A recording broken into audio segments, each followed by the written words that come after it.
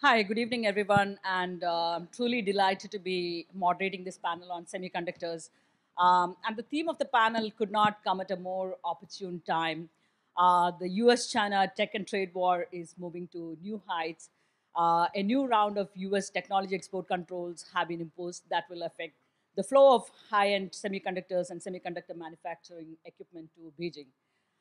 In fact, the Bureau of Industry and Security of the US Department of Commerce has a series of policy changes that involve additional export controls on certain advanced computing semiconductor chips, etc. The Bureau has also adopted additional set of controls on certain semiconductor manufacturing items on transactions for certain IC and ICN use. All of these policy changes come in the backdrop of the Biden administration's earlier Chips and Science Act that is also going to be looking at how do we develop the or ensure the US competence or the dominance in this particular region in this area. The accelerating competition that furthers innovation in a number of in a number of areas, critical technologies such as the 5G, automation, autonomous electric vehicles, Internet of Things, artificial intelligence, and so on and so forth. These are of critical importance from a strategic perspective. Given the strategic importance, the new US export controls are significant because, in a sense, they prohibit the transfer or sale of semiconductors made with US technology without an export license, and the process for for China to acquire these technologies have been made a lot more stringent. The US has also put limitations on US citizens and entities engaging with Chinese chip makers without, again, procuring specific approval, which presumably will become a lot more problematic in the coming days. These new restrictions are fairly extensive and could impose severe economic and technological pains on Beijing, at least in the short term. For China, semiconductors is quite significant with impact on Chinese research in areas like artificial intelligence, high performance computing, and supercomputers. The new rules also restrict exports of chip making tools and technology to China that Chinese companies could use in order to manufacture their own equipment. Of course, China makes a number of different types of chips, but for cutting edge computer chips that go into smartphones, supercomputers, or AI systems, Beijing has had to rely on a number of other countries and industries in these countries, whether in the US or other US partner countries such as Japan or the Netherlands. This, of course, allows the US and its partner countries to cut off the supply of chips to Chinese state or private sectors that threaten international security and so on and so forth. But it's not the US alone that is taking up these kind of restrictive measures. In fact, the EU had come out with its own CHIPS Act that will again enforce various restrictions on the flow of some of these technologies to China. In fact, since 2019, there have been a number of export control measures by the US as well as the US partner countries that have made access to these critical technologies a lot more difficult for China and Russia. This is significant because globally, industries from the United States, Taiwan, South Korea, Japan, and the Netherlands have dominated the semiconductor industry. But others like India are also joining the global race to shape global semiconductor supply chains. To take us through all of these issues, we have five eminent speakers. So let me start off with some of the broad questions that can trigger some of the trends that we see in the semiconductor industry. So to get us started, maybe I'll start off with Wongi Choe, given that he comes from a more of an IR and political background. What are the major geopolitical trends that are driving the national semiconductor strategies? And also looking at some of the contemporary developments and debates emanating from tensions over the Taiwan Strait or even the Russian invasion of Ukraine. How do these developments impact upon the semiconductor strategies, including for Korea? You can talk about the national strategy, how you are looking at it. Thank you, Raji. Thank you very much. My background is international relations, so I like to share my political perspective from South Korean standpoint. How South Korean chip makers Samsung and SK Hynix are reacting to the recent developments. You know that in Korea we have a few internationally competitive industrial sectors, and one of which is a semiconductor. So Samsung and SK Hynix account for 60% of global memory chip making, and 60% of the memory chips these two global players make goes to Chinese market. So basically, Samsung and Hynix are making memory chips based on U.S. originated technology, and the chip making equipments imported abroad, ASMR in Netherlands and other Japanese, and source material as well. So they are making chips based on foreign materials, equipments, and technologies, and export them mostly to China. So now you have new U.S. export control measures here, and Samsung and SK Hynix and South Korean government lobbied quite diligently to Americans and got 1 year waiver. So in the coming 1 year, they are able to still import the equipment from abroad in their production facility in China, in Xi'an, Suzhou, and I don't remember. Anyhow, so they are maintaining their chip making production facility in China. But the problem is, what would happen after the 1 year waiver period is over? I mean, it is obvious that U.S. wants Samsung and SK completely pull out of China.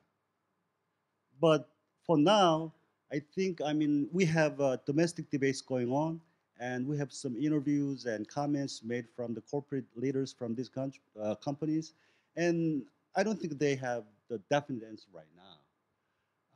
So they are kind of agonizing what to do about this. So because the Samsung and SK is located just in between in global semiconductor supply chain between U.S. and China. So they are kind of they are standing at the forefront of tech war going on between U.S. and China. So I think they are thinking about Plan B. For now, they are trying to maintain their facilities in China, but I mean, you have only 1 year left. So I don't think they are ready and able to invest more to upgrade their facilities in China. So I think the future prospect of their kind of a relationship with China and their maintenance of their production facility in China is very unclear. And I personally think that eventually they will try to find a plan, contingency plan, a plan B, try to get out of China. Then the question is, where do they want to go? Do they want to relocate back to South Korea, or do they try to find some alternative in Southeast Asia or India for that matter? And also, yeah, so this is kind of the kind of constraints and pressure they face. But there's also upside of the story. Uh, in the recent Chinese Communist Party Congress, Xi Jinping made two specific points regarding the tech war. He would not back down American pressure. So he tried to go on with his own kind of plan to make China in the leader in the high-tech industry, including semiconductor. So I think the level of tension and competition will be increased down the road.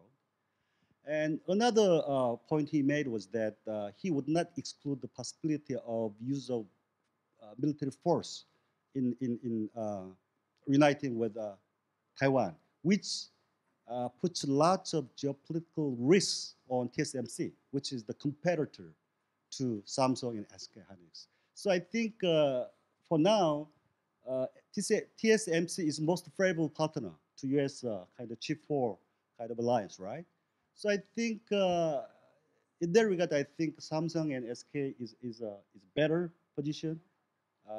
They don't have the kind of geopolitical risk and uncertainty that TSMC is facing right now. So in that regard, I think India is also in a very good position. I mean, I think all of these things about the strategic trust is about strategic trust. The economic security is about strategic trust. If uh, Americans have a higher level of trust in China, you don't have this kind of export control measures, right? So in that regard, I think India has very huge potential to come in as a major player down the road. Okay. Thank you. Can I take that question to Dhiraj, if you can talk about the influence of some of the major geopolitical trends that we see in how that is shaping the national semiconductor strategies, including for India, but also if you want to look at some of the broader trends that you're seeing. Sure. Thanks. I think uh, you know, there's a lot of excitement, obviously, about the semiconductor policy and what's going on. But it's not our first shot at it. I think about 8 years ago, uh, the government. I think it started by the previous government and continued by this government. But they came pretty close to. I mean, they had a policy and they came pretty close to. There were people interested and they came pretty close to, approving a couple of fab projects, semiconductor fab projects, but it didn't take off for various reasons. So I think the kind of investment that's needed in this industry, you need obviously wherever it's come up with a huge amount of government support, and of course you need technological partners. So I think you need a particular climate for it to take off, which was probably not there fully, 7 or 8 years ago, even though the government may have had intent.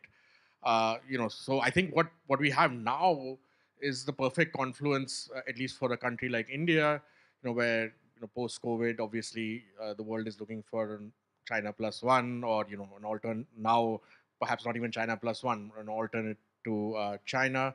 There's a greater willingness, to do industrial policy. I think again that environment has changed. It's easier now to make the argument, though there are very prominent opponents to it who say that the same amount of money could be invested in a whole lot of other things.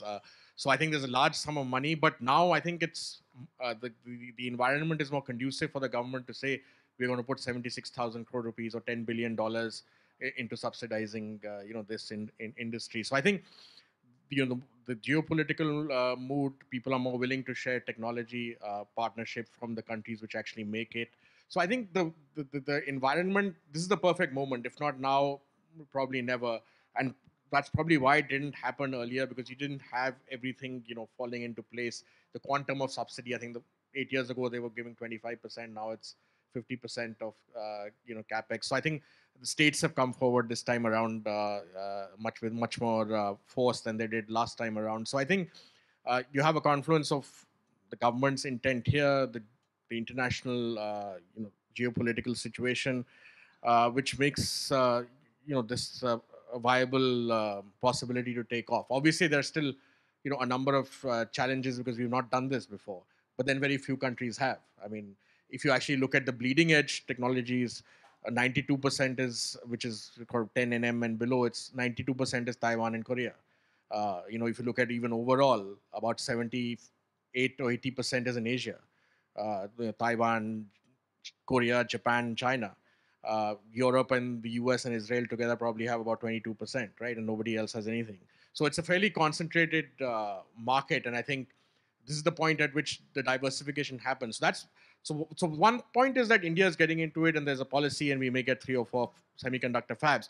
But the more interesting thing looking ahead with all the developments that you spoke about in your introduction, in terms of the way US is acting and the US allies will act, is that it opens up even more opportunities for India, in the sense of even attracting the bleeding edge kind of technologies here. Because right now I think what we're talking about in India is more 28, 45, 65, not so much 10 and under or the cutting edge, which may take some time. It may not happen immediately, but once we have a semiconductor fab ecosystem here, and given the way geopolitics is going, I don't suspect this is going to reverse anytime soon. Xi Jinping, now president for life, the US moving in a particular direction in a bipartisan way. So I think this gives us a huge opportunity 5, 10 years down the road to actually become one of those manufacturing hubs for semiconductors beyond East Asia and Europe and the US. So if we speak about the geopolitical trends, to come to your first question, and very broadly, very fundamentally, what we see is that there's a general recognition of the criticality that semiconductors as a technology poses. So this is something that has become all pervasive. We see that it's ubiquitous. We see that for all these countries, they have an eye to the future. They believe in 5G, in IoT, in the emerging technologies, taking a lead for their economies. And the semiconductor is the device that would empower all of it, something like, let's say, the food grain of the digital economy or the lifeblood of it. And it's something that's also become part of our general conversations today. So this is something that we haven't seen before. For example, during COVID times, right, when the entire economy was shut down, it was the semiconductor that was powering our audio and video processing units that kept us working from our laptops. Just yesterday, my boss told me that, I don't know anything about semiconductors, but I know it's important because I haven't received my car keys. And so it's just something that, everybody's talking about today. And that's the public, in fact, has made a huge impact on how we look at it, how the government looks at it. And that's sort of what's made them very conscious about, as Dhiraj spoke about, the concentration of capacities. As he said, that East Asia and China have 75% of the manufacturing capacities. If we look at advanced semiconductor technology, that's focused on Taiwan, that's focused on South Korea. So this consciousness, that we might be losing our strategic autonomy, we might not be able to power some of our ambitions going ahead, is the thinking that's behind the government sort of coming out with these incentives to that they understand the business model of semiconductor companies. That it's very capital intensive. There's a high barrier of entry, and these incentives are meant to sweeten the pot, so that they're able to diversify and not be dependent on certain geographies. Speaking specifically about the UK, I think that there's a lot of synergy when it comes to design, because we know that India has about 20% of the design engineers globally, and the UK has very specifically, let's say, ARM as well as Imagine Technologies, which are very high-end design companies. And so there's a lot of synergy to be found there. There's a lot of synergy in partnerships that we can find to sort of diversify our ecosystem a lot more and for the benefit of all. Thank you. Let me come to Mr. Vinod Dham. I think the question I also want to ask in the context of the changing geopolitical developments, what should governments of emerging economies like India should be doing? Because there have been talk about the strongest opportunities are possibly in building assembly, testing, marketing, essentially ATMPs, or should India be also pairing that with the longer term strategies in terms of investment, because these are again need large amounts of resources to go into this. So how do you look at India's strategy? Should it be paired with the longer term strategy, and what are the feasibility or how practical is it from national strategy perspective in a sense? Thank you, Raji. Before I speak, in fact, I wonder why I'm sitting here. But before I speak, I want to put a caveat. Whatever I say here is purely my personal views, based on my entire life from the day I started working till now in semiconductors. 47 years in USA. Bulk of the years at Intel, working for Andy Grove and Gordon Moore. I'm known as father of Pentium for having done the Pentium chip. Before that, 486, and before that, 386.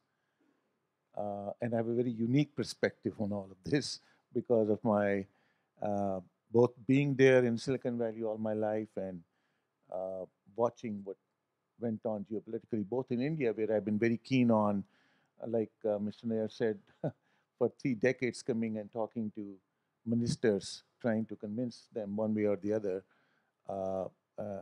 But there is a definite change now, I feel, a very significant change in terms of the attitude and what India wants to do. And by the way, in full disclosure, I'm also an advisor to Government of India, one of the many, on this India Semiconductor mission, which is involved in setting up the fab, and my involvement's more on the fabrication side, process technology side, which is most crucial right now. So with that as a background,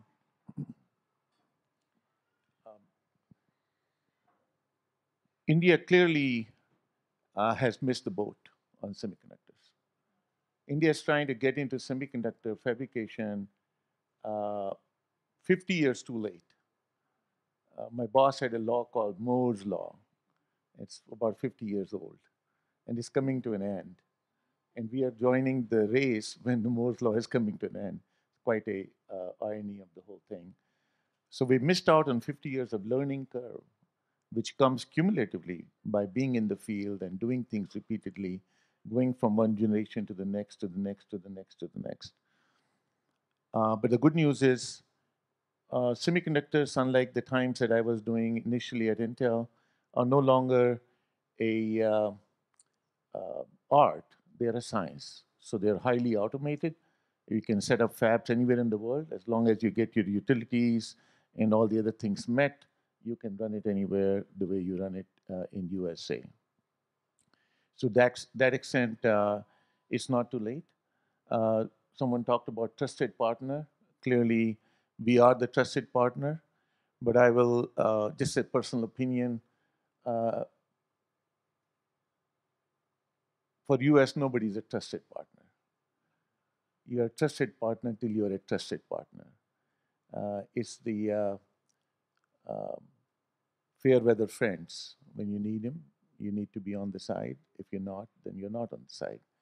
Uh, I was one of the few people, many people perhaps, who was wondering all this last decade as to what was going on in US, giving away so much of technology to China, especially when they were already beginning to understand that the very dream that Nixon had and Kissinger had of going to China in 1971 and thinking that they will transform this communist society by upgrading them with the economic lot to make them more liberal, more democratic, more free thinking was not materializing. If anything, Xi Jinping was trying to close in. If any of you had read about him, there was an article about him, 26-page long, when he became the prime minister, what, 8, 10 years ago, in the Atlantic magazine in USA.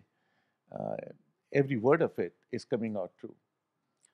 His father was a good associate of Mao Zedong, and Xi Jinping was one of the young fellows watching the whole thing happen when Mao was playing his game. So some of us not surprised at all as to what's going on. And we are happy that Biden and others are also not surprised and are beginning to make uh, decisive moves only in last 2 weeks. I know it creates a lot of issue with Korea and South Korea, and I'm pretty sure it makes my personal wealth has gone down by 30% because all my semiconductor stocks are down. NVIDIA is not allowed to sell advanced AI chips to them. The equipment companies cannot sell equipment to them. So, but those are the ways you can stop this whole process and freeze it. So actually, US has frozen access to Chinese companies for equipment, which is a fundamental thing you need to build chips. And fortunately or unfortunately, fortunately for US, all the equipment, 80% of it's built in US. Applied Materials, Lam Research, two of the top companies. And then there's one company in Europe, ASML, and US has huge influence to make sure they take them into their own fold and prevent the most advanced lithography equipment technology to have access into China. I do agree it's creating a lot of chaos, and it's not clear how it's all going to work out vis-a-vis the rest of the world and where the chips are going to fall. I don't think it's very clear at this stage. Um, I think India, the biggest difference I feel at this time of my personal involvement, commitment to the Indian government is that Prime Minister Modi ji himself has understood, and there's a word in Indian language called Atmanirbhar, which fundamentally means self-reliance, and that he wants to be self-reliant about technologies and not really have a lot of money be spent on importing them. And I think it started from that point of view, saying if we want to be self-reliant about this, we need to start getting into semiconductor fab. However, we must realize in today's day and age, there is nothing like being self-reliant in semiconductors. The chains, there are literally thousands of suppliers that feed into building a fab. Thousands, not hundreds, not tens, not dozens, thousands of them. So how this is all going to really shake up yet remains to be seen. Uh, so with that as a thesis from India and the policies that they have laid out, which are highly incentivized, and both the state government and federal government, from what I can tell you, I think about 70 to 80% of the cost of building a fab is being picked up by government of India. But still, due to lack of any ecosystem we have here, and the fact that there's a lot of nationalistic semiconductor things going on in US and other places, and clearly the inflation in US and all the markets dropping, the CEOs of these companies don't have bandwidth to think about India right now. So a lot of advice that I'm giving to the government of India is to move in a way that we can still accomplish our goals, but do it keeping in mind the environment that has presented itself to us over the last 6 to 8 months in particular. I'm not sure I answered your question. No, I think we are getting there because, but I think given that you seem to be especially talking about Atmanirbhar and or self-sufficient, self-reliance, some form of self-reliance is something that we have been hearing for like a mantra for several decades now, whether it is on the defense sector. But in any case, I think given the kind of overall incentive structures that the government has created, you seem to be hopeful, and we'll come back to that in any way. So let me go to Rahul and look at some of these current developments and what are the kind of opportunities that we see emerging for countries like India, or what are the kind of changes that you would see with the major geopolitical trends? I think Dhiraj and Vinod both hit that in terms of how the landscape is transforming, and again we still have to wait for the reaction from China, which is going to play out in the coming days in terms of what they do. But going back to the geopolitical situation, it's not just the curbs on China. There's also the conflict in Europe, and as Vinod said, the supply chains crisscross across the world. For example, a big portion of the neon production, which is required for process manufacturing, is done in Eastern Europe, and that is getting a little bit choked, and there's ramifications we will see. So, and yes, trust is a very seasonal word, and hopefully we remain on the right side of trust. From to go back to the previous question that you asked a little bit, should emerging countries like us invest in an ATMP kind of model or go to a more aggressive model? I do think we need to go to a crawl, walk, run kind of phase, and I think Dhiraj alluded to it a little bit. We don't necessarily need to go to the cutting edge right away. We're starting off in a little bit older technology where a lot of volume still exists. And it makes sense to build credibility in that space, get the ecosystem and all the infrastructure and the regulation that's required. And with time, I think if the trends continue, it will naturally pan out for us getting into some of the cutting edge technologies. At the same time, I personally do believe that a lot of innovation is going to come in packaging and how we put things together. What the core technology has given us, and Mr. Dham said Moore's law is coming to an end. Moore's law, as it was defined, is coming to an end. The integration of transistors per square millimeter, if you take that as a metric, that's not necessarily coming to an end, and we're already at over 100 million transistors per square millimeter, right? And with heterogeneous integration and packaging innovation, that is a space where a lot of innovation has to happen. We've not missed the bus on that. It's an opportunity, a green field that we can go into, and with some of the advanced packaging technologies, we can definitely capitalize on that and build on it with the talent that we have. The other part I do want to add is having some kind of fabs here will also hopefully enable a lot of hardware startups.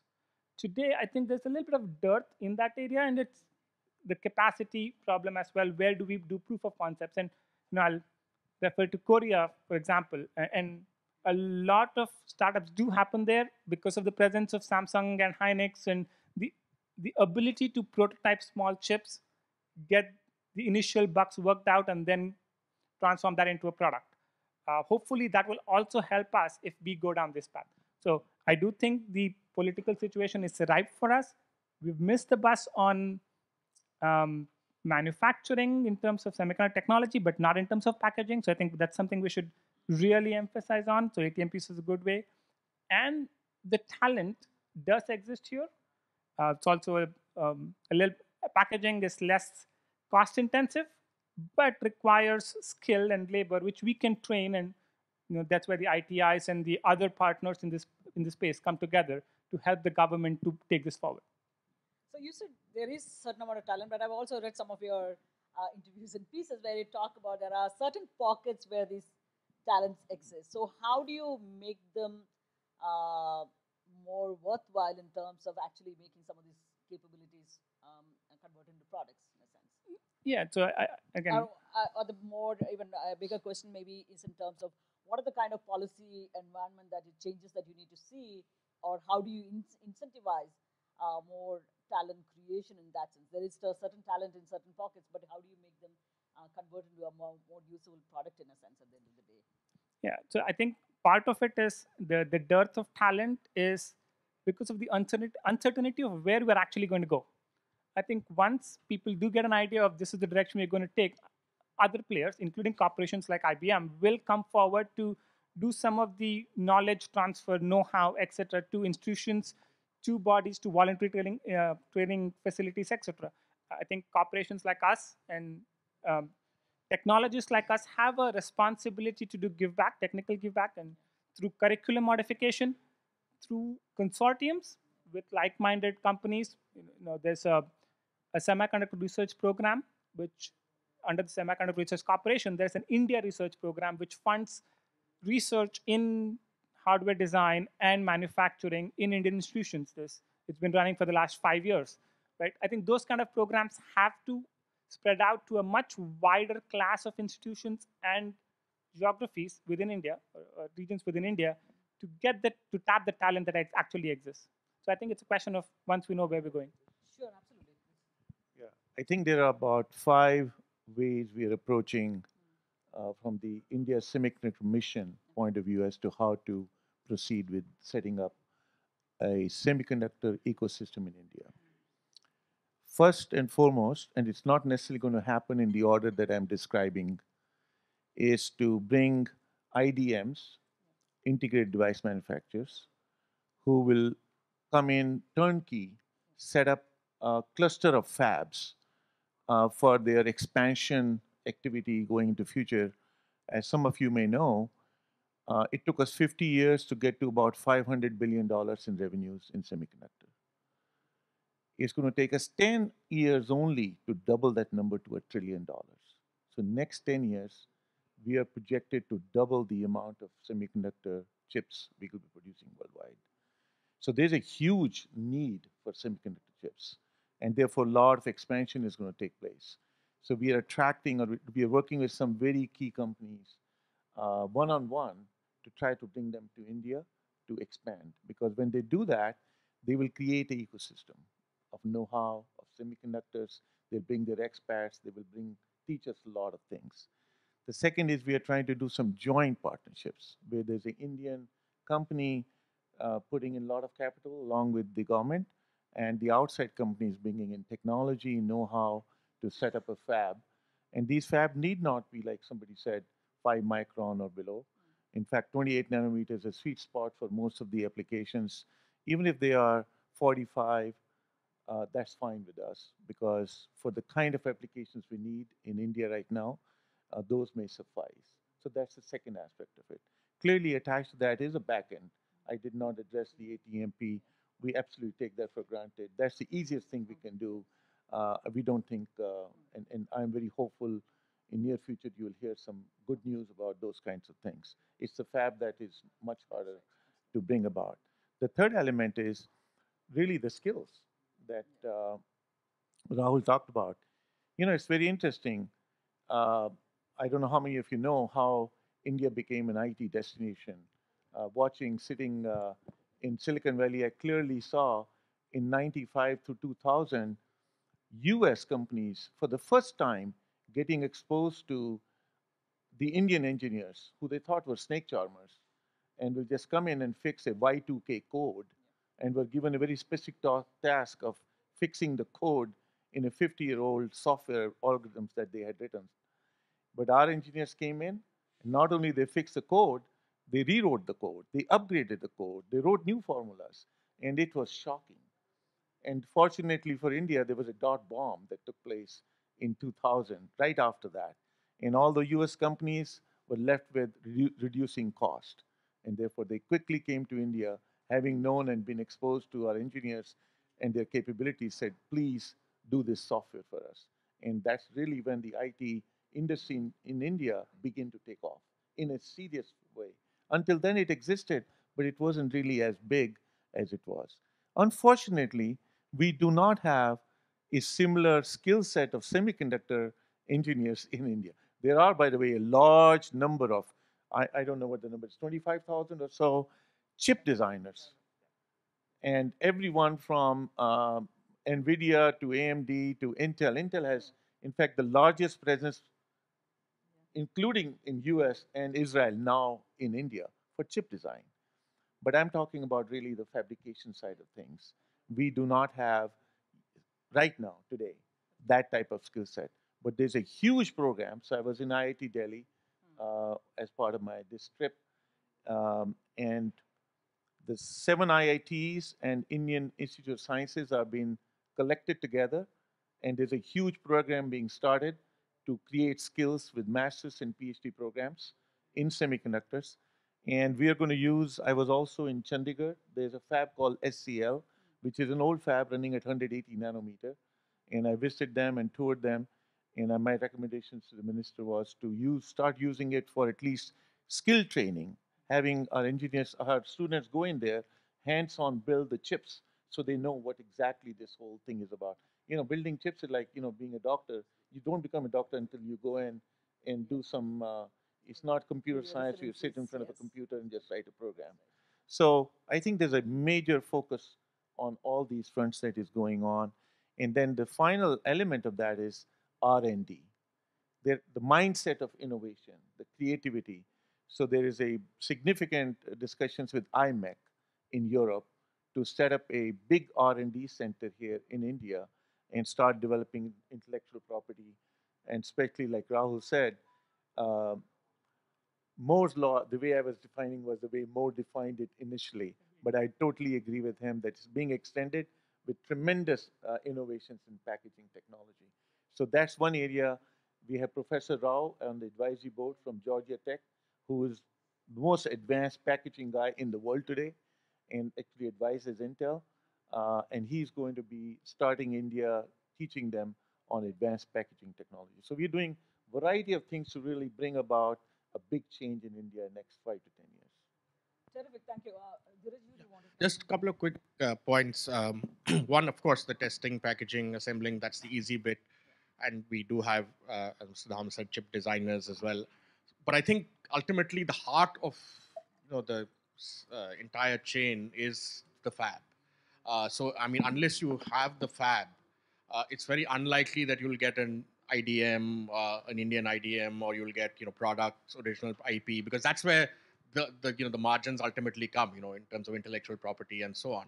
But I think fab is really key. The things assembling and so on would happen, and so would design. But until you have a fab, you won't have that comprehensive ecosystem, to actually become an electronics superpower or electronics, heavyweight. That's one point. The second point I wanted to just comment, and I'm sure Mr. Dham and the other, I compliment the government for having this time around the right, experts working with them. But it's interesting the way the policy initially, when the policy came out, they actually differentiated the amount of capital subsidy that it give by the node, by the technology node. So initially it was 50% for 28 and below, 40% for 28 to 45, and 30% for 45 to 60.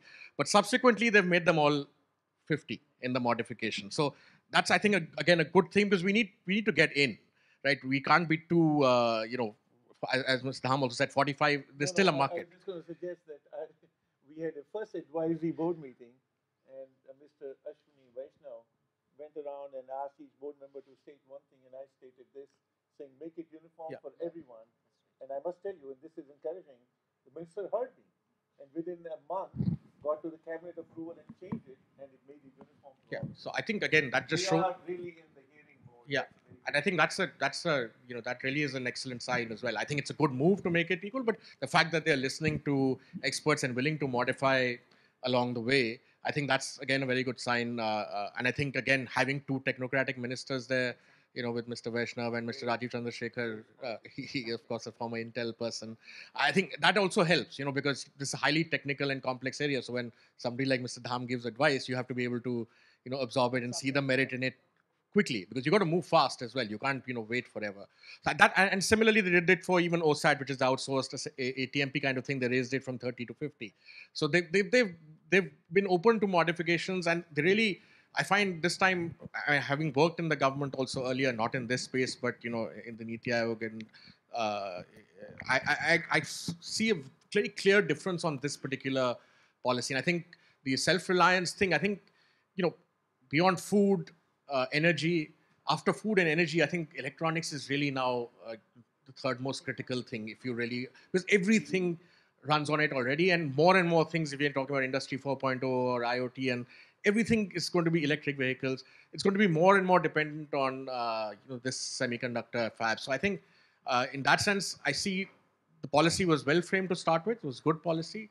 The changes are even better, and I think the government has promised that they're going to move ahead quite fast. There are some credible players, in the fray. Excellent advice. So I think again, if you just forget the geopolitics for a second, even domestically, the government is getting a number of things right and is in the right, kind of listening implementation mode.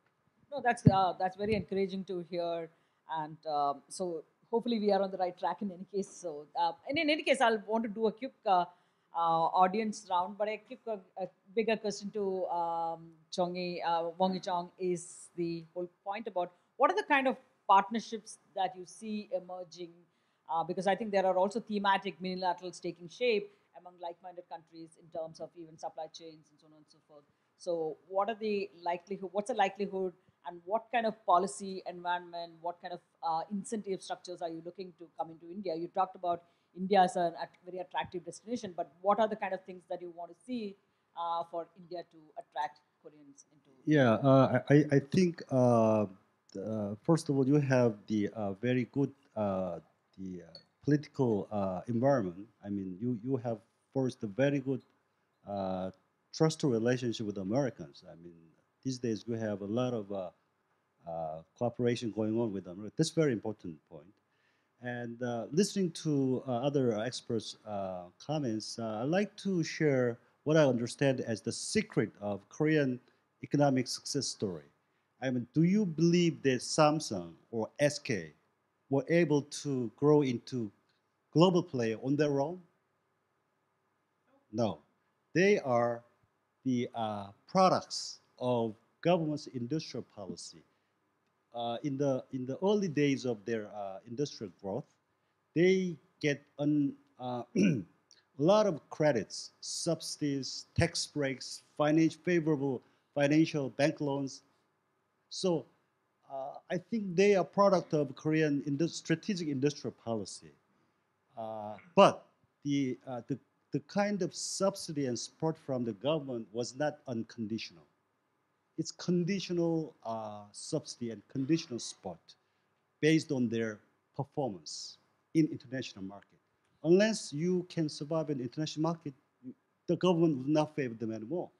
So the Samsung, SK, and Hyundai as well, they were exposed to fierce international competitive pressure, so that they need to innovate. They need to invest in R&D. So, I mean, you have talents. You have a very good ecosystem. You have a lot of good kind of environment, right? But unless the Indian private companies in semiconductor industry package all those, I don't know about the nitty-gritty details, but anyhow, unless the Indian private actors with talents, right, are exposed to international market pressure, I don't think the government subsidy support incentives would work. So I think, yeah, that's what I would do. Thank you. Urmi, I want to talk about the same. I want you to relate to this particular, the kind of emerging partnerships that we are likely to see. But let me quickly take a round of questions before I come back and come to you.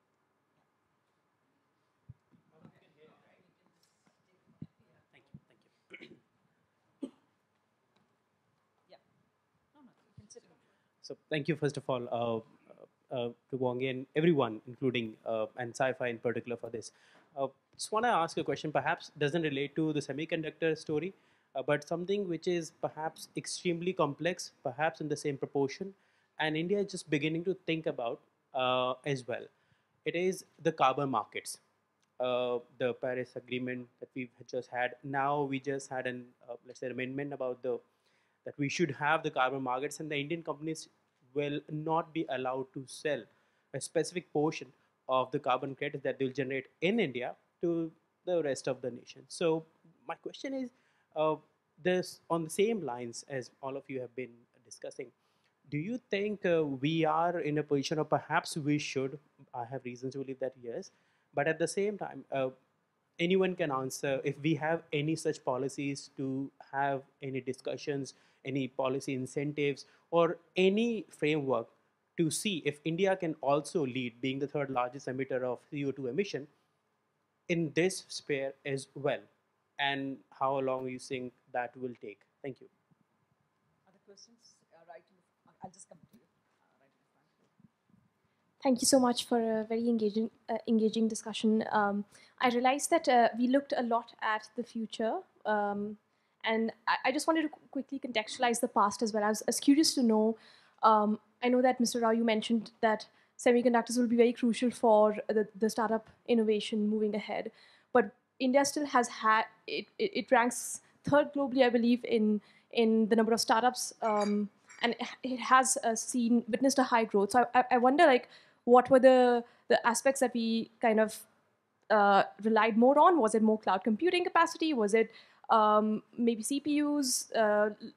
Or just one thought of getting some views to contextualize that. Okay, question there at the back. Hi, my name is Dominic, and thank you to the panelists. Yeah, I would like to go forward with the word of Mr. Choe, which is trusted partnership. My simple question would be, first of all, what are we scared of? And secondly, I would love us to go one step back, because now we are talking about semiconductors, but this is just one portion used for its final product. Let's think about, if we refer to the restrictions and the export control, which is not only in the US, but everywhere in the world, what is going to happen if, for example, a country like Congo decide to put restriction on the cobalt, and then what is going to be the future of our phones? Okay, I will take one more final question if there is. Okay, just the person. Thank you, ma'am. So my question is on the deposits of critical elements. So recently, the World Energy Outlook report, the one by International Energy Agency, it stated that it takes 16 years to develop one whole setup, out of which 12 years goes into financing and permission, and 5 for construction. So how does Vedanta is trying to cope up with that? So, Urmi, I'll give first chance. You can respond to the earlier question, but also pick any of the questions from the audience. So I'll just start with commenting. I was formerly with the electronics team that worked very closely with Ministry of Electronics on the Semicon India program. And as Dhiraj mentioned, some of one of the best things, one of the really progressive moves was the amendment that came in recently. And that if we put that into context of the automobile bust that happened and the $110 million loss that automobile makers face globally, it was not because of the advanced chips, but it was because of the 110, 130 nanometer process nodes. So in doing away with some of those caps and the graded incentives that they've had, they've managed to sort of become more inclusive. And to tie up with some of the questions on hardware, I think the idea that India is trying to bring forth is ecosystem development. So it's about it's about growing the electronics ecosystem along with the semiconductor ecosystem as well. So the goals that we have sort of go in congruence to each other. In terms of partnerships, I think there are the Indo-Pacific Economic Framework came up recently, and I think that has a lot of potential that perhaps the Quad is missing. We initially talked about the Quad and said that perhaps that was a good way to go ahead, and maybe the IPEF has sort of taken that mandate ahead. There was, in terms of minerals, I think there was a Mineral Security Alliance, if I'm not wrong, which is an interesting concept because the raw material is one of the, something that we fear could be weaponized in the future, right? Especially when we're talking in the context of the US and China. So this is a very interesting collaboration that has sort of come into being. India is not a part of it yet. It's trying to be. But I think these are some of the partnerships that we can really work with going forward. Another one I think would be in terms of IP. So what India would really require is a good IP framework to promote innovation in the country. So learning from some of the countries to very good with the design ecosystem would be a good way for that to happen. So I think that these are some of the focus areas that we can do in terms of partnerships. I don't think there was any question about either Congo or carbon credit that I would venture into answering. So I could answer your question about startups and whether they benefited from semiconductors. Am I right? I don't think so. Startups fundamentally by the way, I was one of the pioneers for venture capital in India in 2005-06. We started IndoUS Venture Partner along with 4 other VCs who came all from US, from Silicon Valley, all of my colleagues, only to start a new wave of startup, Silicon Valley type startup excitement into India. And I'm glad to see that it's today 3rd largest startup environment. But to my dismay, when I came here in 2005-06, not only there were no chips, there was really not much going on at all in terms of innovation. And luckily, we were in the time period of a 10-year fund where e-commerce came in, and we were investors in Flipkart and Myntra and Snapdeal, and we saved our back and shirt by returning the capital and making some money. So no, I don't think what you needed in all these startups are basically computers, and the computers are all imported in India. They are from various companies. You need servers, you need laptops, you need desktops, you need storage. Everything is coming from outside. So there was, I'm sorry? I was curious, which countries today, do you have any idea of like the countries that they come from? Like where do most of these imports come from? All of these come from USA predominantly. Yep.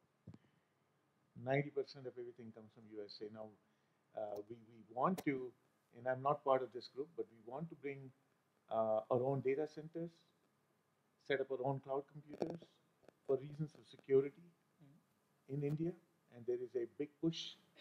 Some of us who are not necessarily have enough bandwidth to do everything in life, we are working with the government in a variety of areas, including security and drone technology and defense, and because everything is becoming digitized. Like Urmi said, it's ubiquitous, literally everywhere. So we need to get going very, very fast. Just to add to what Vinod said, it's not just ubiquitous sensing, which has been the term till now, where you have sensors all around, or IoT, but it's also ubiquitous computing. We're going from an era of edge computing to, or rather, in addition to edge sensing and computing, there's near the edge computing where we need a lot more computing power in a very distributed fashion. And yes, today a lot of it is coming from outside, but there's no reason why it cannot be developed in India. Again, it's a much longer marathonish time frame we are talking about here, not a sprint. Talking about carbon policy, I can't talk about carbon policy, but I do want to mention sustainability. And one of the things of being late to the game, as was mentioned earlier today, is that we can learn from other people's mistakes. As we set up these infrastructure for fabs, etc., I think it's very important to make sure that sustainability is part of it. Right? If you look at the amount of water that is used for running a large plant, it's in millions of gallons, right, for a large plant. But over the years, if you take the last 10 years, the amount of water that's being recycled has gone from 40% to upwards of 90%. That's something we can learn from so that we don't have to struggle through it. And I do think there has to be a sustainability clause, policy, etc., when we are setting this thing up, and that maybe the government can step in, advise, regulate, nudge, whatever is the right framework for that, to ensure that the ecosystem is built in a very sustainable fashion. And even from going to your point in terms of innovation, I think there's a lot of design engineers here. Couple us with the fab, and I think we can make very interesting innovations in a hardware, software co-optimized fashion. And it's been happening around the world. It's not happened a lot here, again, because of our ability to prototype and test certain things. And setting up some fabs, I think, will open the door for that. I'll let the professor answer geopolitically what we are scared of.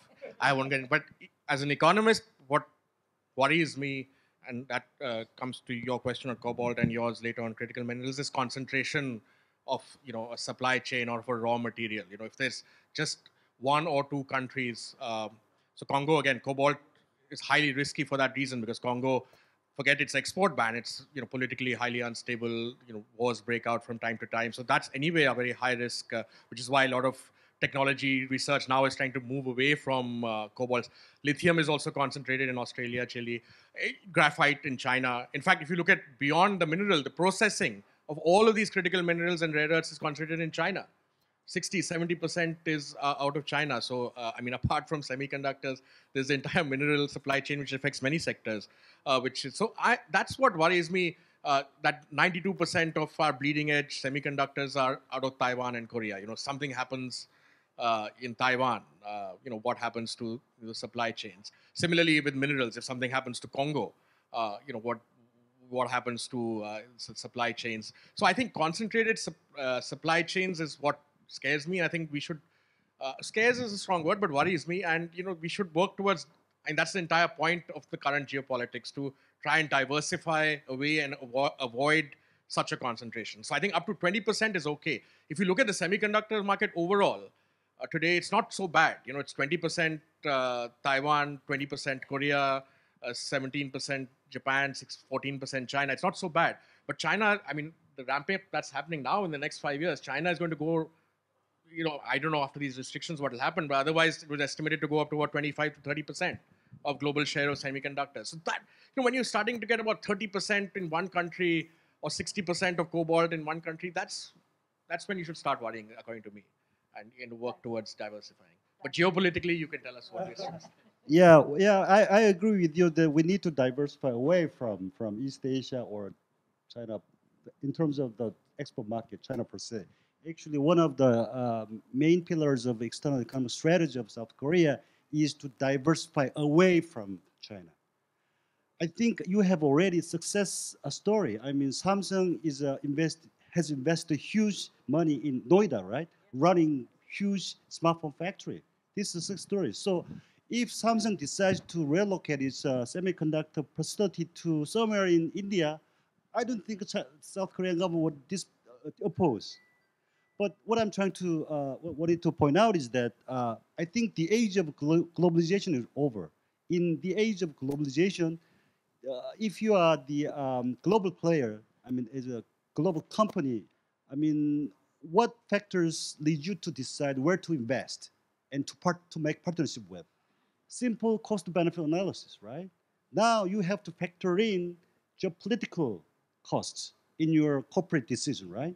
So the corporate strategy has fundamentally changed in this age of geopolitical tech. That's one. Thank you. And I think this has been a terrific conversation. I think we are completely out of time. But we can carry on the conversations during dinner as well. All it remains me to do is to thank the terrific panelists who gave us a very engaging conversation. I think I completely went over the time limit, but I think this has been a very rich conversation. thank you to all my panelists and